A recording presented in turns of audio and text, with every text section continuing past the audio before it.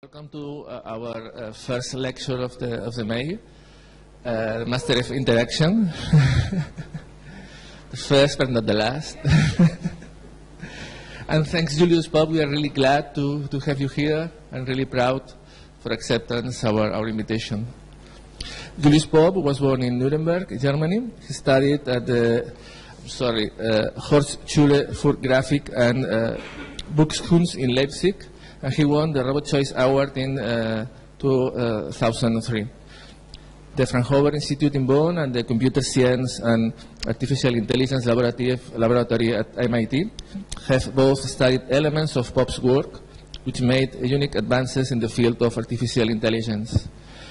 He develops interdisciplinary works in which art and science converge, that are as simple in their structure and perceivable to the senses as they are complex and technologically sophisticated.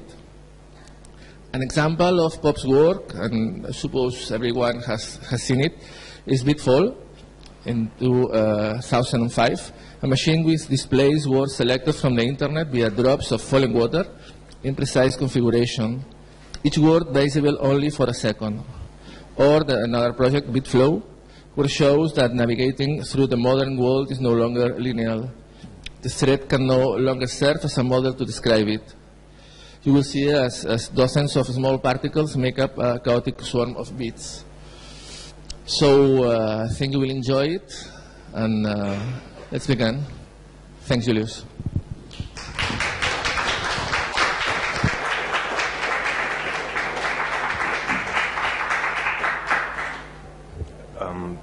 Before I start, I'm always nervous when I have to talk, and I'm not very good in talking with microphones.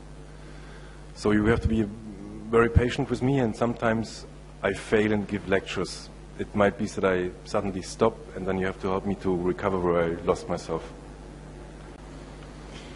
The title of the talk is called Form and Meaning, and I'm not going to explain it now, but during the talk I think you will find the way that I try to explain the world to myself with different elements.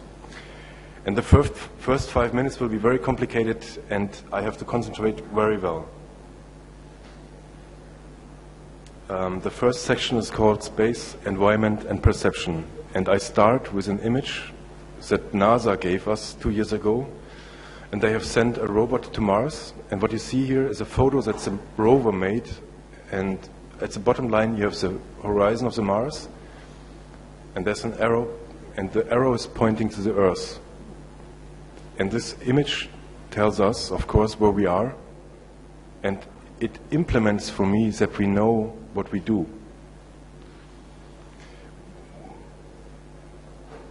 I will come back to this image in a minute later, because I already lost myself. So I start here again. We see an image from Mars. Humans have achieved that we can send out rockets and send them to Mars and make images from the world. And this implements for me that we know exactly what we do and we know who we are.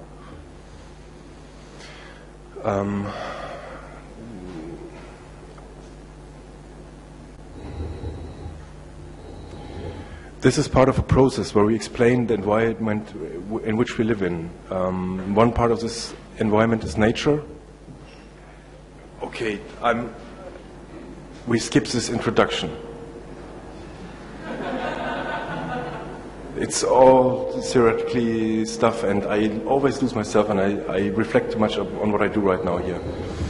So I say we are able to see ourselves from Mars, and we are able to locate ourselves in the universe, but I doubt that we know who we are. And this introduction is about why I doubt this. But my works will explain this during the course of the talk. And the first piece is that I explained that the world model changed over the last hundreds and thousands of years. The way humans explain the worlds themselves is always depending on an image they create of the environment in which they live in. And here you see an image from the 16th century. And there's a guy, he's a missionary, he claimed that he was able to walk to the end of the world and that he could stick his head through the hemisphere and look at the gears of the universe. And you can clearly see that the Earth is flat The sun is turning around the earth, and humans are the center of the universe. That was one image in the 16th century. And at the same time, people already knew that the earth must be a sphere. The Greek already knew 2,500 years ago by watching ships when they left the harbor. The way the ships disappeared, that the bottom of the ship disappears first, and the sails, and then the top of the mast is the last thing that you can see, led to the idea that the earth must be a spherical shape, and we are on top of a sphere. And we have a limited vision, which is due to the curve of the earth. And in the year 2005, I said to myself, this image does not fit anymore to our modern world, because if we can see from any point of the world to any other point of the world with mobile devices or with internet or via satellites, with technology, we have to change this image, because I have lost this horizon line. And I was looking for an image that could explain or update this worldview. And I offered this version, which is a new world model for me. And as you can see, I'm standing inside spheres. And standing inside means that you can look from any point in this world model to any other point. There's no horizontal limit. What is also very important in this image is that I have a closed vision. I'm standing inside a structure that explains the world to me. And all these small parts, these wooden parts, make up a closed world model. That's what people always tend to do, that they explain the world. For example, in the medieval ages, when we could not explain thunder and lightning, we had an image that God will punish somebody and he throws down thunder and lightning and thunder. Can you follow me still? Yeah. And a few hundred years later we knew, okay, if clouds collide, they produce electricity, and then a thunder goes down and we have lighting and this stuff, and we can explain it differently. So our view changes. The way we explain the world to us is changing due to the knowledge we have around our world. And the knowledge that I have is expressed by the wooden parts that are surrounding me. And for me it was a big step, because I found out that the structure that is holding all these wooden parts is something that I cannot see, that I cannot feel. And I started to question myself, where is the structure? Can I explain it? Can I grab it? And how does this work? Okay. Today I'm confused, and we have to wander through all these pieces. And maybe in the end you ask me questions, but let's see.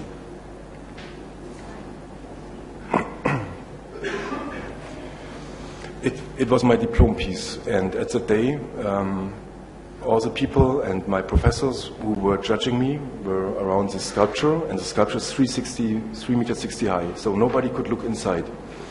And they asked me, why don't you present us the inside, because the inside must be very nice, because the shape from the outside suggests that it's a very harmonic and aesthetically inside.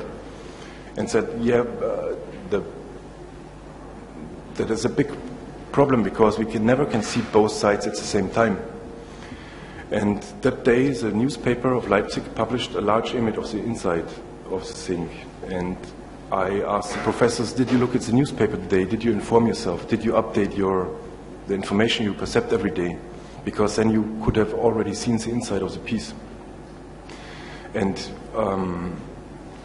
at the same time, this is I want to explain that the information we perceive all the time is building up this structure. Give me a second.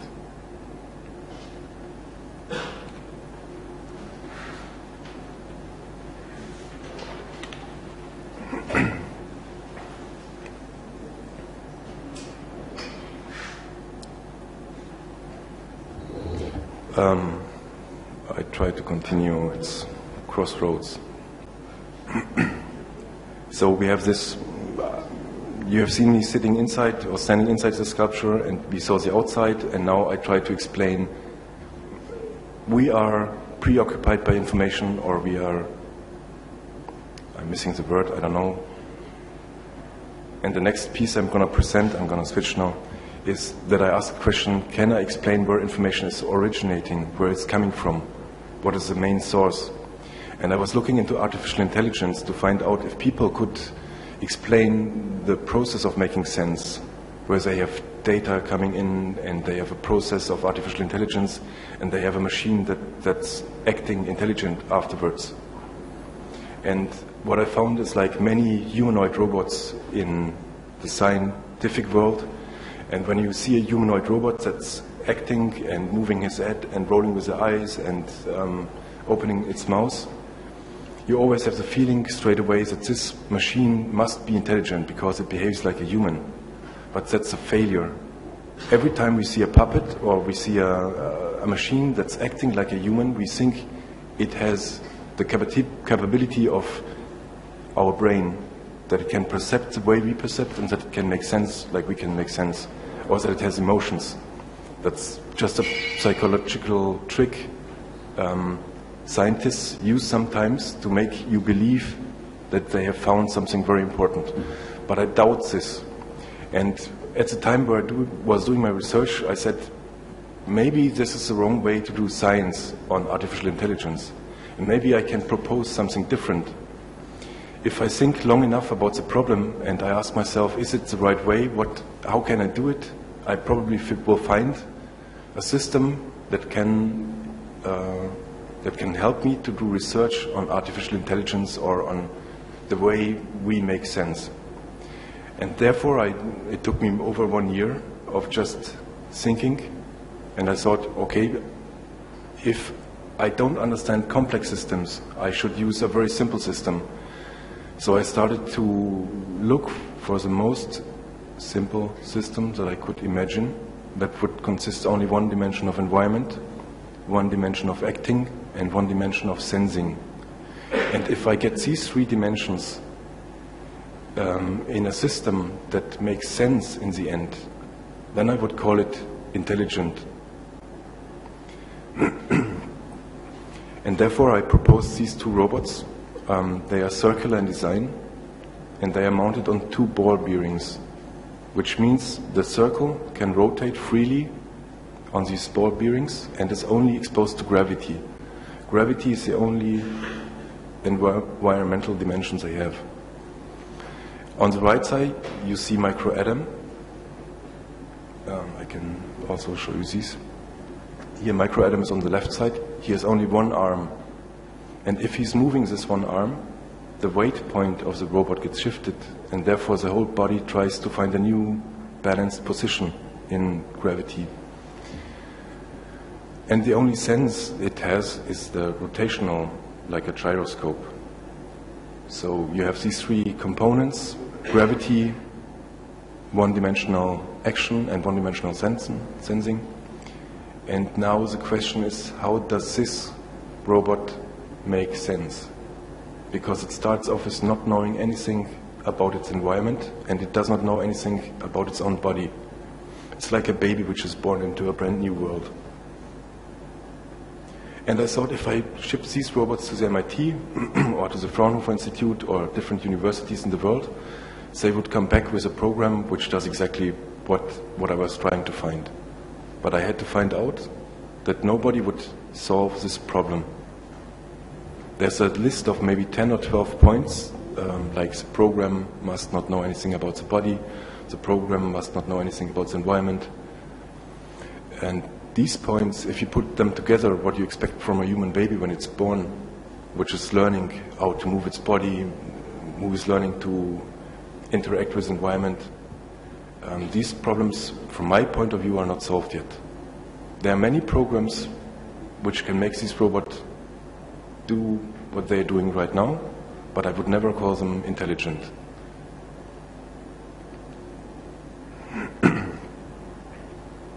And The next step I took is, because I found out that I didn't find anything out, I built a new machine which is doing the same but looks totally different. And here you see a tube, it's transparent, and I have two different liquids. One is colored and one is transparent. In the machine, the robot, this is the body of the robot, and the action the robot can take is just press one button. And each time he's pressing the button, he's injecting one black liquid, droplet of liquid, which is then cycling through the tube. And now the goal is that the robot is looking with a video camera at his own body, and he has to understand what he's doing. He has to plan, or he has to find out that every time he's pressing a button, there's a small little drop injected in the tube, and it's cycling all the way through the thing. And I said to myself, if the machine is able to understand what it's doing, it must be able to inject signs or forms, make patterns inside this tube. And actually we are looking at one pattern, but we are looking from a different perspective, not from the perspective of the robot's vision. And if we are flying around this three-dimensional body, we suddenly enter the perspective of the machine, and we find out that there is a line in it. And we can only see the line from the perspective of the robot. And any other perspective only shows us data. And there's a specific thing that we sometimes look at data, and we cannot read any information out of it, because we are missing the right perspective when we look at things. And if we shift our viewpoint, we sometimes get a different angle to look at the same object, and we suddenly realize what we are looking at. Here you have the machine, it's quite old, I think it's 2005 or 2004. You have a table with a tube on top. Above the table is a camera. Inside the stainless steel box is a complicated apparatus, machinery. And I have a very boring 5-minute movie that explains it. I just fast forward it.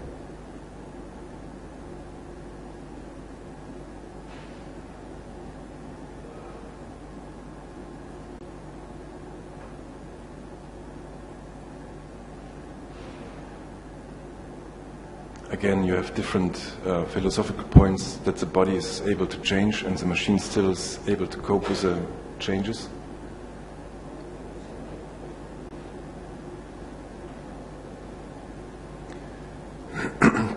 And again, for me, this is a very important point. Here you can see the motion tracking algorithms. That's not important, but here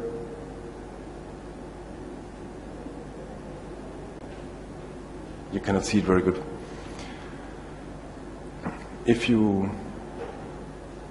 These lines are the points, just, it doesn't matter. Maybe if somebody has a question later, we can come back to it.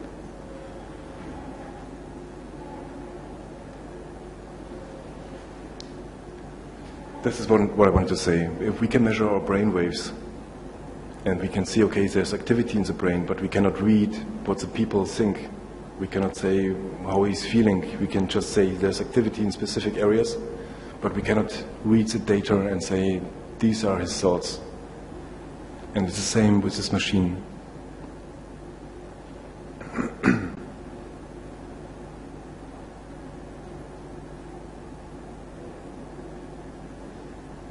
Do you want to know something more about it? Yes, I tell you a little bit more. And I try not to get in too deep of the theory. The machine should learn to operate its own body and should produce signs or forms like a line or like a cross or like letters. One question is, what would this letter or form express? And in terms of this machine, it does not express anything because the meaning for the machine is completely missing. It's just repeating a process and it's forming forms, but there's no meaning with the machine. This process of making sense or producing meaning to it is not here. But what is very interesting, once it has this form, it can store it and it can reproduce it. And if you have a second machine which is doing exactly the same, these machines can pass patterns in between and ask the other machine, can you reproduce the same patterns that I can do? But that is not, I mean, if you look at the body, the tube has specific areas in which it can print, and it cannot print in different areas where are not tubes. So these two machines are negotiating on signs they could exchange, and they could add value to. Oh, it's complicated. It doesn't matter. Because this is also complicated and I lose myself and I cannot explain it very well when there are too many people in front of me. I can clearly explain it when there are only two people. I help myself and I say to myself, okay, I can build machines, then I don't need to talk. And I show you different machines that express the same thing which the other machines try to explain in a scientific way. So I use the same technology.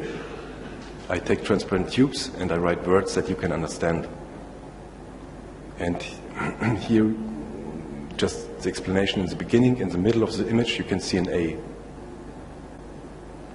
Not all people see it at the beginning. And if you look at this movie, it's in motion. And there have been two philosophers, Foucault and Deleuze, and they have said in modern times the thread of the Ariadne is cut into pieces. Does everybody know the Greek mythology of Ariadne? Ariadne? The thread of the Ariadne? Theseus came to the island and Ariadne gave him a red thread, and Theseus was wandering into the maze, into the labyrinth, and killed the Minotaurus. And every person who has entered the labyrinth before was killed by the Minotaurus or never found back out, because it is this confusing structure. And Deleuze and Foucault said in modern times, this red thread is lost. It's cut into many little pieces, and we humans have to make our own thread.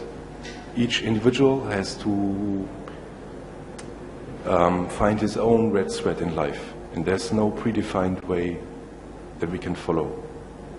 And this is the image that I propose as something you can look at and maybe you feel something.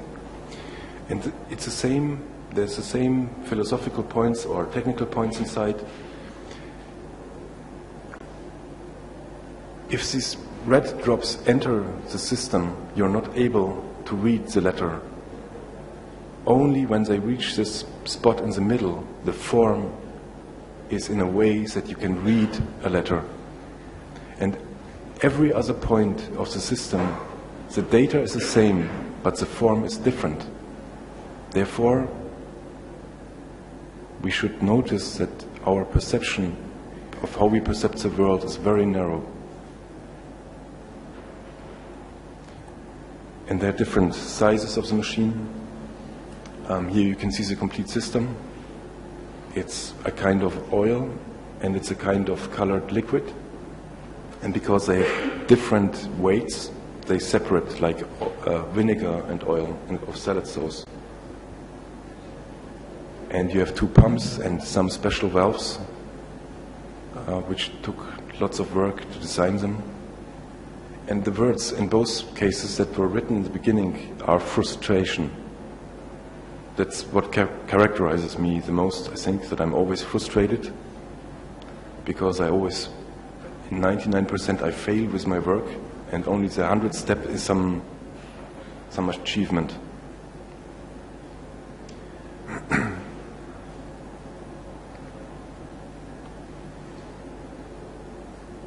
And you can scale it, and you can form different aesthetical settings. But I'm not so interested in the aesthetics or in the size, but only in I only want to prove my idea. And the smallest machine would be good enough for me, but probably nobody would buy it or look at it, or I don't know.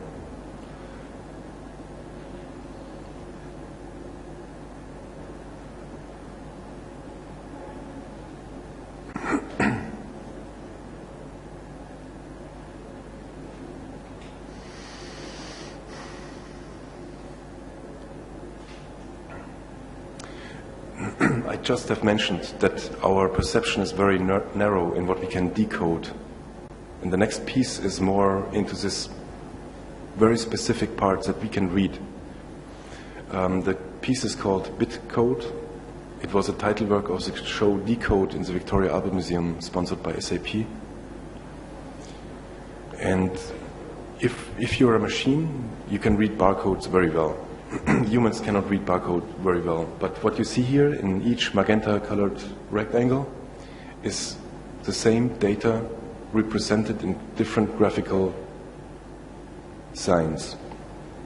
Each box is expressing the same data in a different graphical way. And if I now slowly move up this system of recoding the same set of data, there's one point suddenly where you can read the word, its resolution. And every other graphical representation is completely unreadable or ununderstandable for us. And resolution is here, of course, the screen resolution, or the resolution what we can, in the scale in which we can perceive. But there's also a poem by a German writer called Bertolt Brecht. It's called the Resolution der Kommunaden. And it's about just before the French Revolution, where people say, okay, we prefer to die than to keep on living in the system we had, and we have to break out. And for me, I see my limitations when I see this piece. I can feel that what I personally can perceive is very small, and I want to break the system. I want to get out of my own limitations, but I can't. The piece here is 9 meters wide. It's 96 chains, and each chain has the same black and white pattern. And now I just move the chains up and down to rearrange the black and white patterns. And now you can read in the lower middle the word Obama. And it keeps on writing words over and over, and it's creating a carpet of cultural fragments.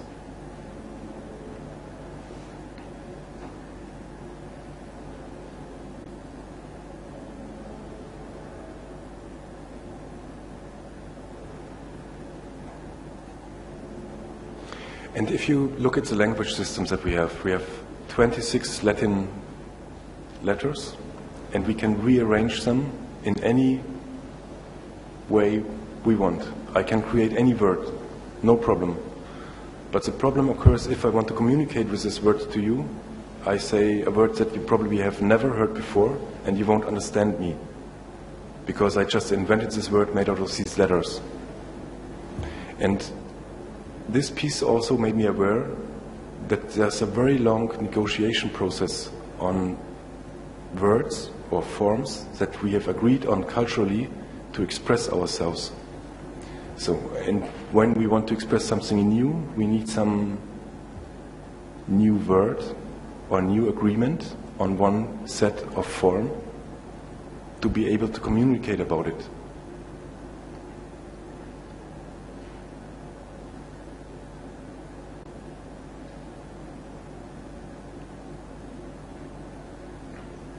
Should I go faster, or are you still with me, or are you tired?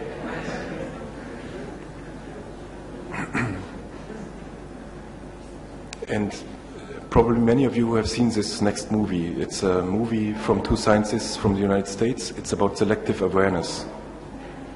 Do you know this movie? What you see here are two teams of basketball players.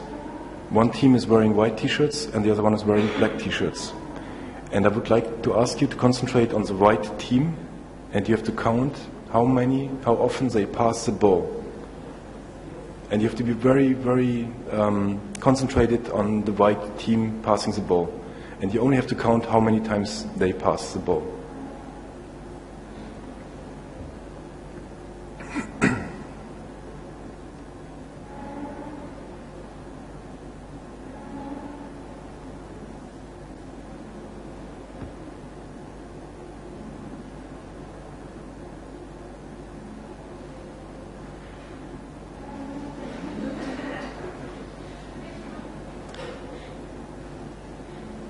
this is also a problem, that the screen is so big.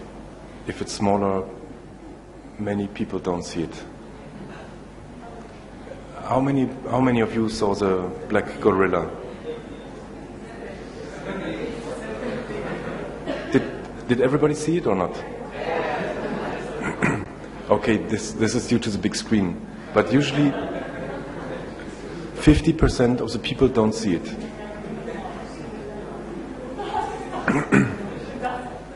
Okay, it's...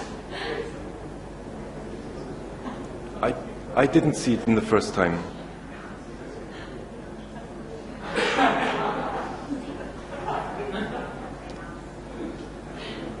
And again, this is an example that totally shocked me when I was looking at it, and I did not see the gorilla. And afterwards, the scientist who presented this test to me told me that there's a gorilla in it, and no.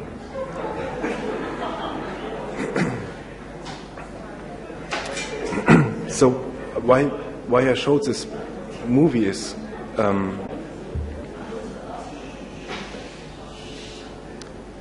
that I feel the importance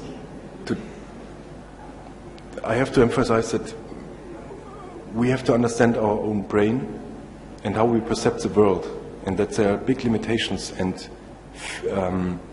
the system of the brain is very complicated and has its own order. And when I was growing up, I thought, okay, this is me, I'm here, and this is the world, and it is like it is. But today I think differently, and the more I understand about the brain, I get more and more shaken and insecure. And there are more things that are very tricky about it. For example, that me, when I say, okay, I need to go to the toilet, or I take the decision to go to the toilet, or to eat something, I always thought this would be a conscious decision that I take, that is made out of my me, that I have a personal choice. But some scientists found out that this decision was taken maybe 20 milliseconds before I even noticed that I'm going to decide this. So for me, I try to express more and more how I'm interacting with the world, how I perceive information, and how I communicate again based on the facts that I know about my brain.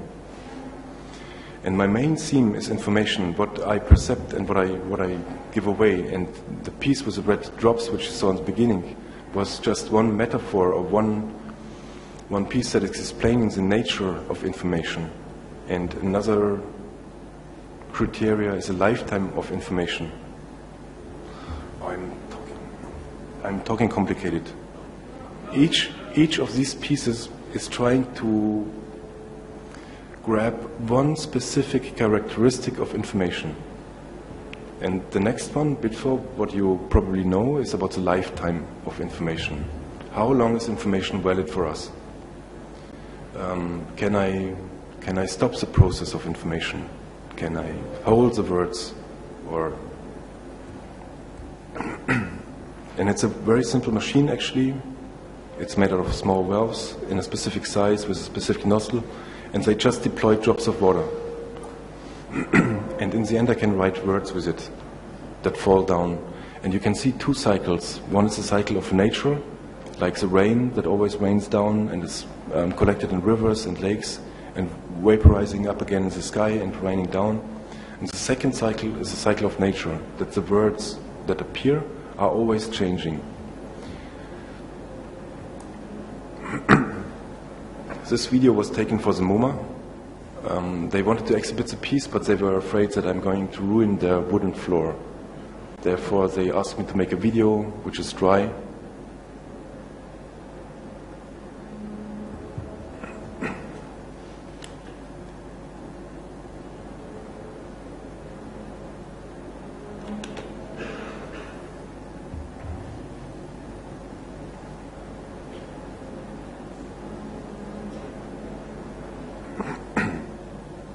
And the words that you can see here, like in any other piece that I do, are drawn from the internet. I've written a program that is reading news websites every day, every 15 minutes, and it's just taking the words of different news websites, and it's counting the appearance of each word on the website, and it's putting these words in a database. And then I say, okay, which words appear over 100 times or over 200 times? Like he, she, me, you. These words are redundant. It's redundant information that we don't need to understand what's happening in the world. So I just skip these words, and I only use words which appear maybe 3 to 7 to 9 times. It's a very simple statistical rule.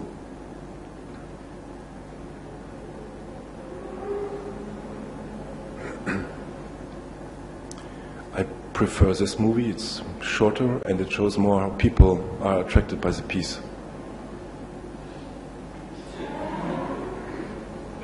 And for me it's also very important. One key characteristic is shown here, that if I try to grab the information, if I hold my hands into the waterfall, I cannot grab the information, I only get wet hands, but the word disappears.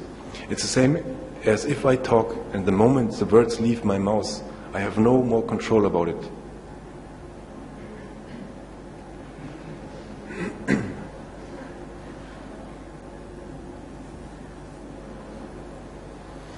And the program which is drawing the words from the net each day is also making lithographies.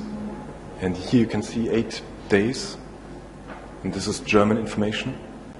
And if I look at, as a German person, if I look at these pages, I can clearly recall each day just by these 12 words.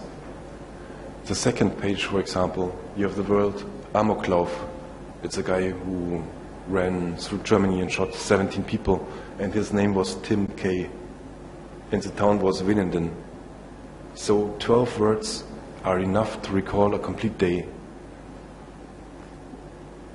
The page below, you might probably also remember, it's Mumbai terrorists, India, Bombay, Pakistan. It's a bomber attacks or the terror attacks to the hotels in Mumbai. And I want to go deeper into one example. Here you can see 2 days, and it says Hamas, Israel, Gaza Strip, and the next day it changes to Israel, Gaza Strip, and Hamas. So the priority changed just within 1 day. And if you look at it over the course of a week, you have 3 lines. Red is Hamas, blue is Gaza Strip, and green is Israel. And this is the war when Israel went into the Gaza Strips for 3 days and cleaned some Hamas terrorists. It's a complicated topic, but Israelis went into the Gaza Strip and did something. And before the outbreak of the war, you have the 3 words wandering in a random noise. It was just now and then in the news, but nobody would draw attention to it. 1 day before the war, or 2 days before the war, there's a spike. It's the first indication that there's happening something, that there's gonna happen something. And then you have the outbreak of the war, which goes up, and then it goes down again very fast. And after a week, it's back to random noise. And the problem between Israel and the Hamas and the Gaza Strip is not solved. It's a big question of how the media system and humans or cultures treat problems, key problems of our society, and how we solve these problems.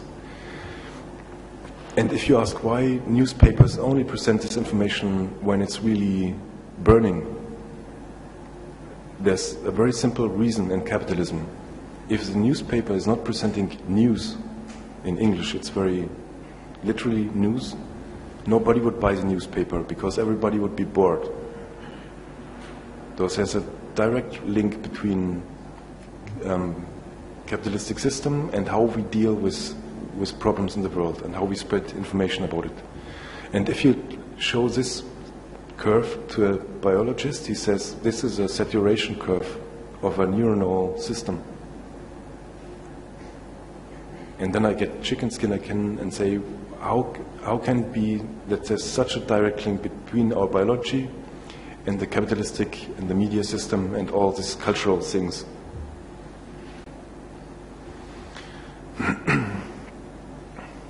The next piece is about the epiphany, that you suddenly realize something. You have been looking at the same thing for over weeks, and you you could not read anything, you could not grasp what you were looking at. And suddenly you have this, aha, I understand it now. It is a proposal for Frank O'Gary, who was building a new skyscraper in Los Angeles. And I tried to adapt to his way of making architecture and integrate my own way of working with information. And what you see here is two spheres made out of stainless steel pyramids. And the sun would shine on these spheres, and the triangles would reflect light. And the way they reflect light is calculated by a computer program. And this was the first prototype we did. The surface you see here has two different words encoded. The first word is 1 and the second word is 0. And it's like a crystal. And if you expose it to sunlight and you turn it, you have reflections on the wall. And these reflections are depending on which angle the sunlight hits it. And sometimes you just have random reflections. And here you can see it's more minimalistic, a 0 and a 1. But these two informations are coded in the surface. And you need a medium light, you need a surface where it's reflecting on, and you need the right time. And the sculpture that I was proposing would just sit there in the middle of the plaza, and during the course of the years, the sun always changes its angle, and each day it would have specific angles where you could read something, or maybe 5 days in a year. And on all other days, you would just have random reflections in the environment.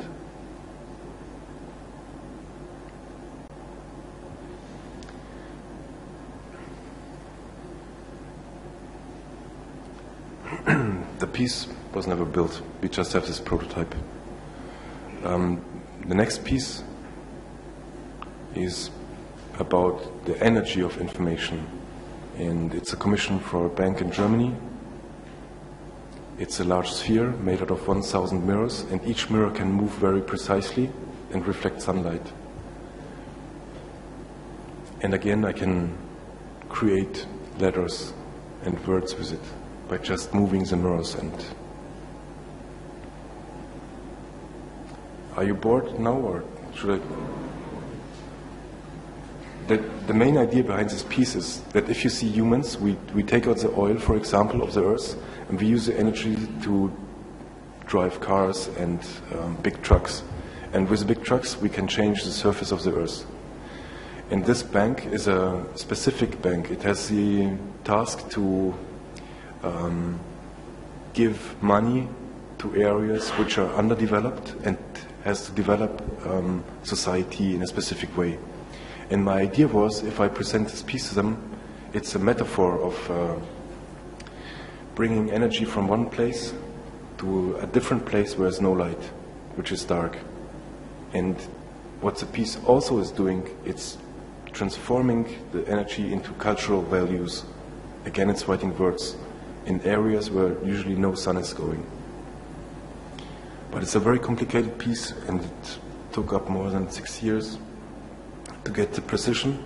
And it's also an outdoor sculpture, which means it has to be waterproof and has to withstand winds and rain and ice, snow.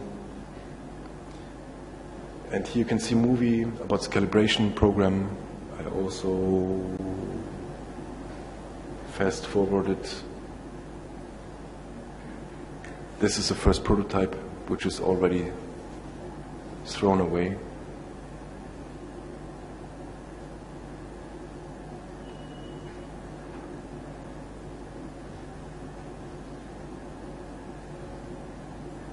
This is also a very frustrating process of building. I've now built over 10 different units that make mirrors move.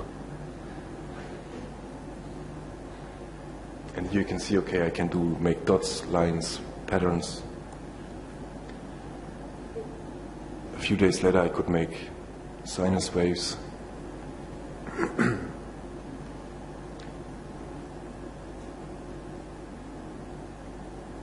And in the end, I succeeded in making very noisy words. Now I can make it much better, but that's not important. I don't know if this is interesting for you. That's one of 10 different mechanical solutions to move this mirror.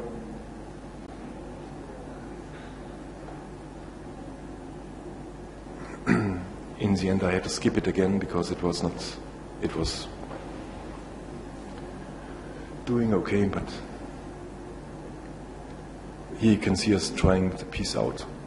And now the units, the mechanical units working on this prototype are very precise, but I still have a problem with the mathematical representation of the metal surface which they are mounted on. And if I only have an error of a tenth of a degree, I fail to make words.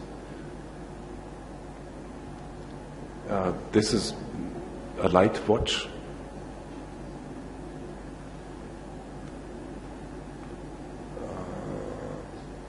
I just want to show you one thing.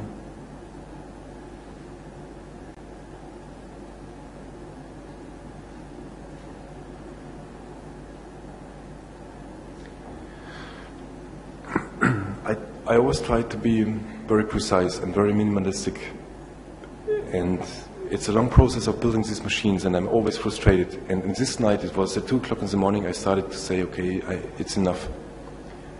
And I just started to play around with the machine and with the software.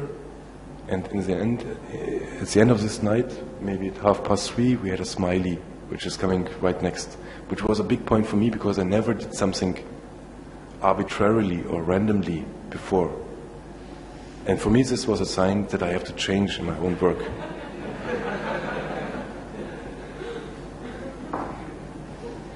So I went past this point of frustration, and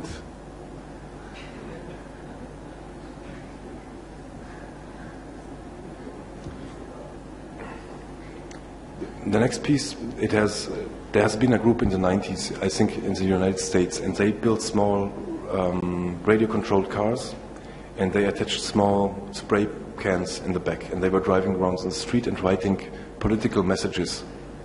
And a friend asked me a few years ago, because he did some outdoor art, if I could build something for him. And I said, okay, let's buy a tractor and make the same what they did, not with paint, but with water. And it's also a research on if information needs space and if it needs motion. And he was driving with this tractor from a town in Germany to Prague.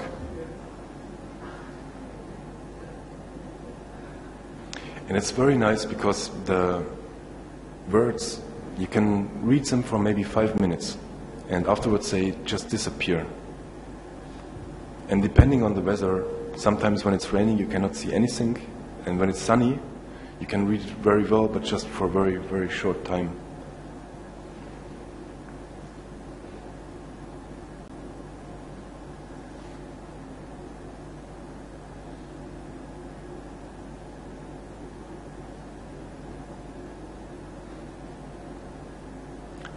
There's a far better movie on YouTube where he's explaining the machine while he's driving to Prague, and it's very funny because he had to refill every 5 hours maybe, and sometimes he just knocked on a door and asked for a hose pipe that somebody refills it, and it took 3 hours to get this big tank full. And the next scene is where he's asking the fire police in Czechoslovakia if they could refill the tank. And it's also about I don't know. I try to hurry up now and finish it. And maybe we can have questions or things. One more scientific piece. What you can see here are white capsules, and they are like these toys that always stand up again. And when you remember the first piece, micro.adam and micro.eva, they had only one dimension. It was gravity. It's the same here. They are only exposed to gravity, but they have 2 ways of leaning, 2 dimensions of leaning, and they can move their body to lean outwards and to explore their environment. And it is a group, and they're controlled with a radio transmitter, And now they can start to lean to their environment and notice when they bump into something. And the question is are we able to reproduce cultural behavior, and what would happen to it? Now I'm too quick. I'll show you a movie. This is just a simulation, and it is simulating a behavior that I would suggest is like a perfect culture where everybody is communicating with each other and nobody is bumping into each other. But that's an idea that I have in my head, being brought up in Germany, very protected environment, everything is good. And then you get this image of the world or of cultural behavior.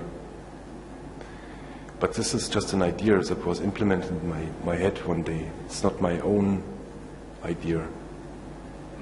If you think about cannibalism, where people eat each other, it would be a different image. And this system is just another research work on a higher level, where I go beyond the own body and say, okay, what about communication? What is necessary to build up a society or a group of people that interact with each other? And you suddenly find many points, like I have to identify myself, I have to be able to identify the other one. But here again, I need a long list and 1 hour to talk about just this piece. It's just an idea.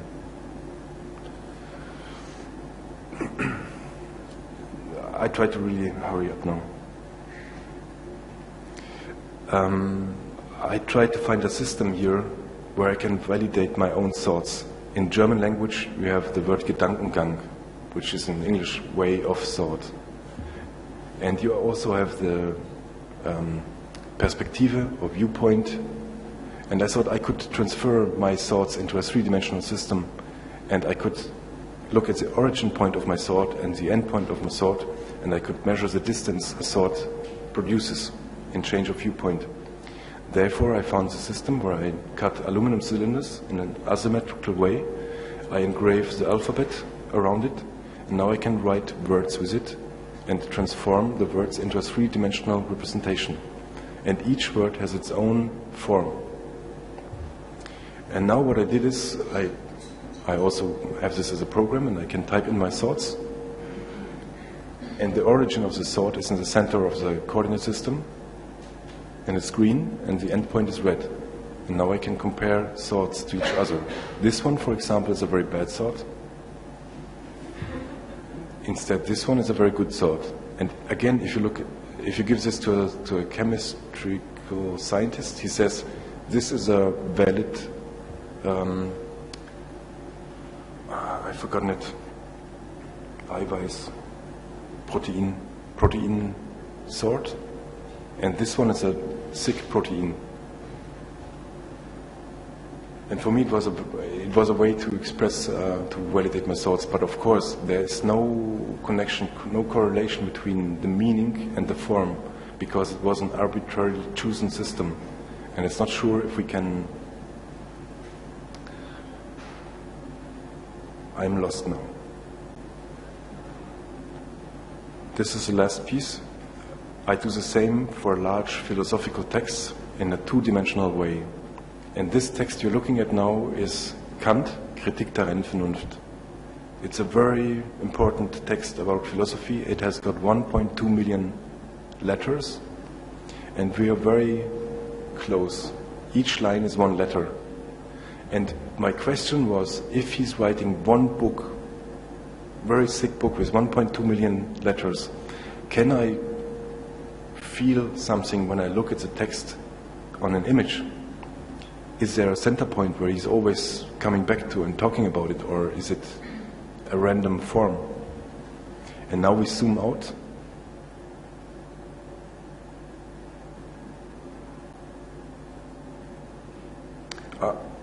And of course, it's something like a cloud, like a universe.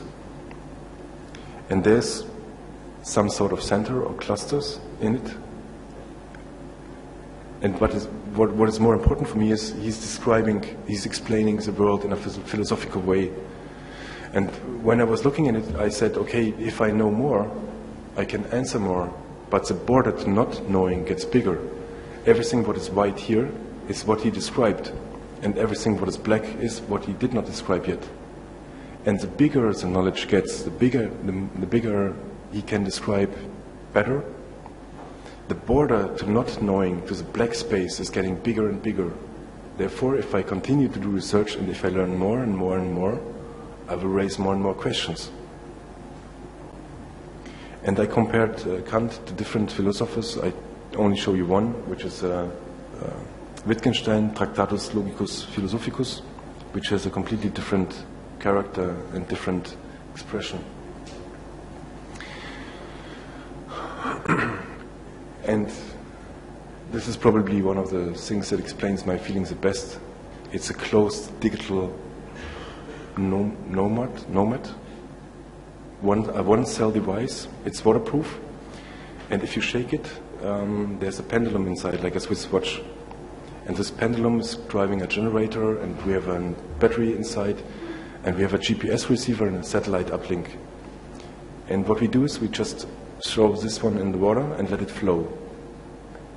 And it's floating with the oceans or with rivers, and each day when it's energy, it's sending back its GPS position. And what we just saw with the text of Kant, it's like a random line wandering around. And this image is doing something similar. It's sending back lines, and I can create a world map, a natural world map that is made out of the currents of the sea and the rivers, which is completely opposite to what you have when you look on the globe, on the map. For example, in Africa, where you have 1,000 kilometers of direct separation between one nation and the other one, which is razor sharp, just one line. I don't know.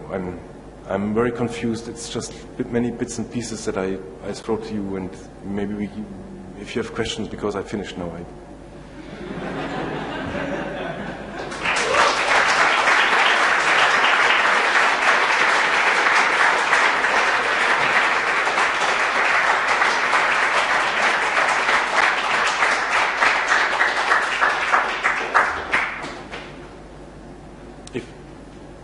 If this is my email address. If you have any comments or critics, I'd be happy.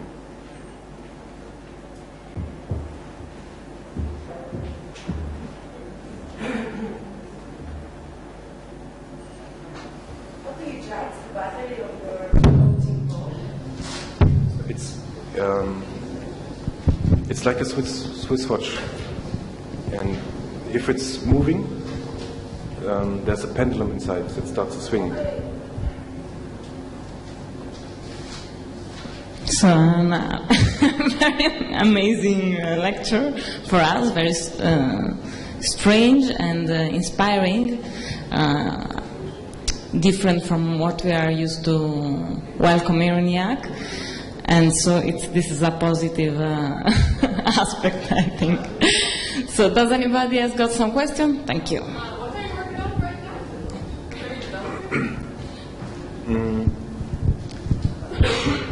now? I'm finishing this spherical mirror piece, and I'm doing more commercial works. That's one question. I don't know.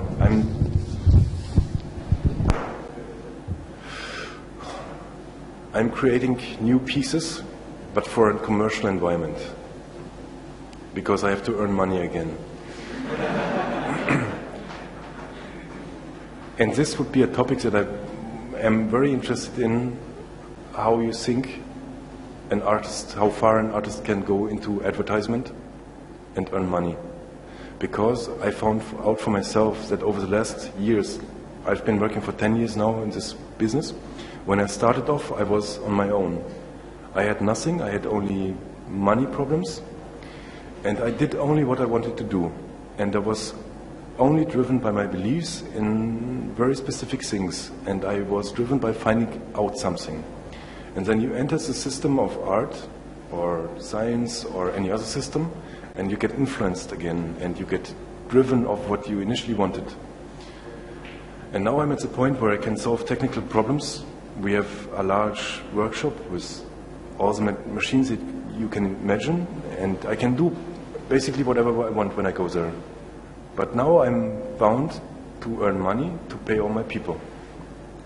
And I stand there today and ask myself, is this good? Is it bad? Because I have to compromise again. And what I showed you here, that's my biggest question. If I find out that I am not able to really find out something, but just to make nice looking pieces, and people are amazed by the aesthetics or by the technology, is it worth to continue to make something like this, or should I turn to a different angle again? Because today it's very easy to do something different if you have certain skills. And at the moment I'm turning more into advertisement again to try to make some money, but I have some doubts with it.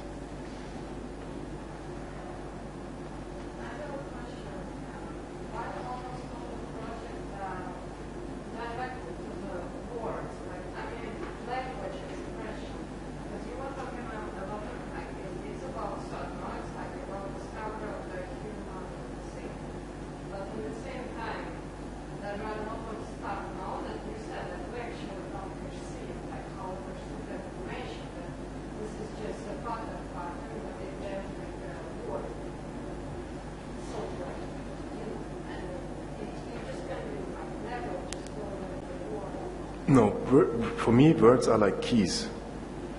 And it's always depending on the language system you're in. If I would have presented to you Spanish words or the culture you come from, and you read a word, this word immediately is like a key that's opening, turning something in your brain, and you start to create images. And if I would present to you an image, the image would be set.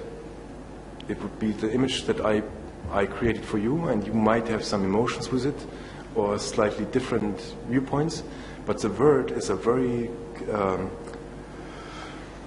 comprimiert, condensed, very powerful, minimalized piece that's unfolding in your brain.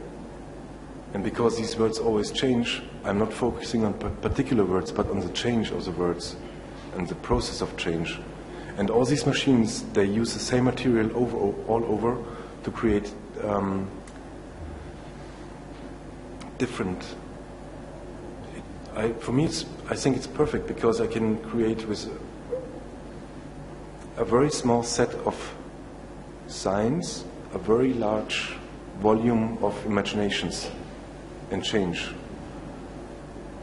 Is this some sort of answer?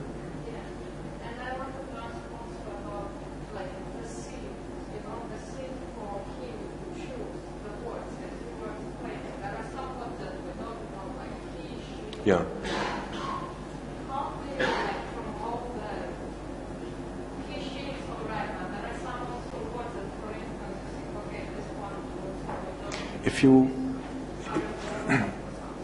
If you write a small program with processing and you read a web page and you take the first word and ask the program how often does it appear, it will tell you 400 times, and you don't even know that it's he or she or me.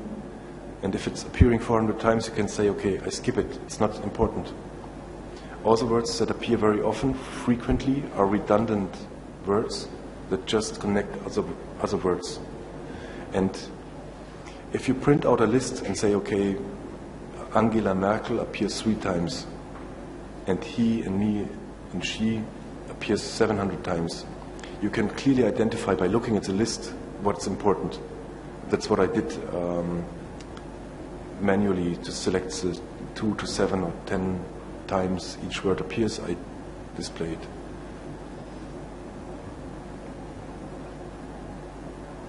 I'm curious, when you read the word of cap, how did you arrange the words? Like, you study you study the system of the language itself?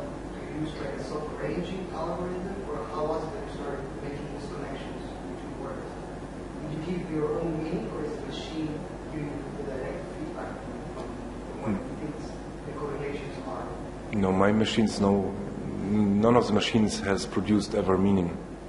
It's, do you mean on the scientific side or on the art side? More like in the system side. When you show this image, you can clearly see that there is some order within the system. And I'm interested in knowing how did this order start to appear. Was it something... With the tubes? Yes, with the tubes. The cantilever. Should I... No, I mean, in the image you have the center of this cloud sort of pattern. Was it created because of some... This is something I should not do because it takes the complexity of the piece, and now you will be really... It will be like, it's so simple. In the middle you have the tubes aligned in a linear structure. And what I did is, the tubes are 30 meters long or 20 meters long, and if you have them always linear, the worlds would be visible from the beginning to the end. But what I do is, I hold the middle bit and make chaos here with the tubes, and then I make chaos here with the tubes, and everybody thinks it's totally complicated.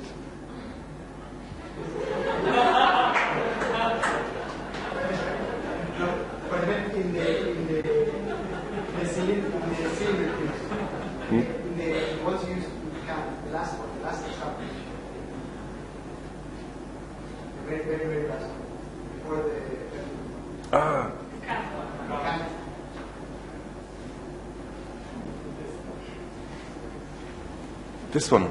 Yes. It's also very simple. You have the alphabet A to Z, and you have 360 degrees in a circle. And you divide the 360 degrees in a circle through the number of letters in the alphabet, and you just attach the first angle to the A, and then it goes. It's always very simple. There's never magic in it.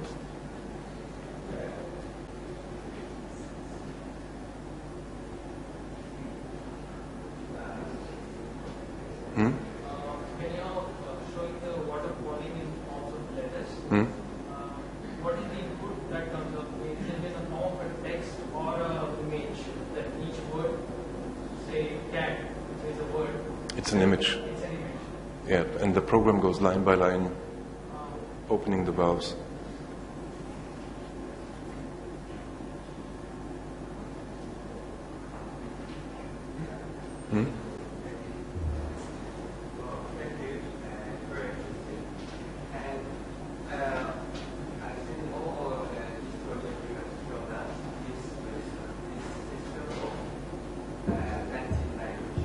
Yes. So each word can be composed into lists of characters like A, B, C, alphabet. But what would you do if you had to do a machine with Chinese? Because Chinese, each word is represented individually, actually cannot be composed. And the daily use word for Chinese is like 500,000. So how Chinese? I completely don't know. As I said before, I found out during my work how limited I am, and it's getting more and more narrow.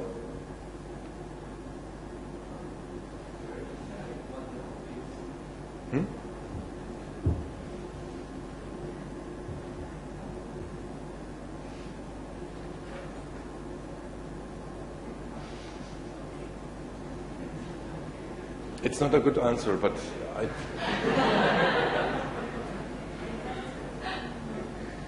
actually this now, you put that in a computer and you do that reverse translation, it can become the books again. If we write a program that understands the angle of this line, that can become the books again. It's sort of a barcode in another sentence. Yes. It's just a simple transformation from one to the other. There's no manipulation, yeah.